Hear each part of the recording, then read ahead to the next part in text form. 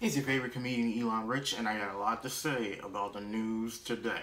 The new Mercedes-Benz Superdome in Atlanta looks amazing. If you haven't gotten a chance to look at it online, you should definitely look at it. It cost $1.5 billion to build. That's like all my family's paychecks ever, forever, and including my ancestors, except the slaves. A large amount of storms have hit Atlanta, especially this past weekend. So it's basically been peace up, A-Town, downpour. Thank you. I'm here all week. A high school band was playing in a stadium, and all of a sudden, they felt a few raindrops fall around them.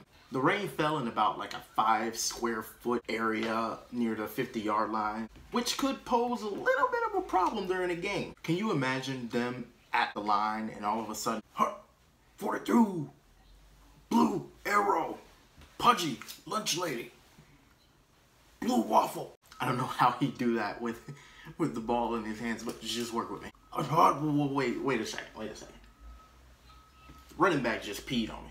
No, this was not in my contract for me to be dealing with people and their bowel movements. Where the coach at? This thing costed $1.5 billion and the roof leaks? The toilets should be given rim jobs. Popcorn should have crack in it.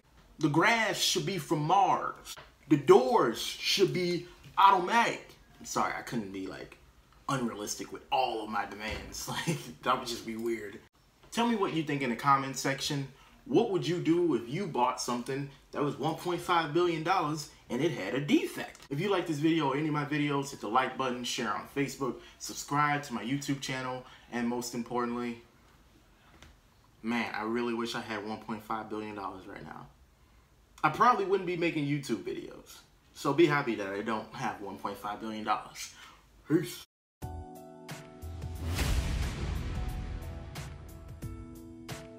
Now look at you walking in here looking all pretty and angry and mean and good. I know you didn't get your hair done so you could just sit down and just sit still. Hey, we trying to have a good time tonight. Let's go, baby. Let's go.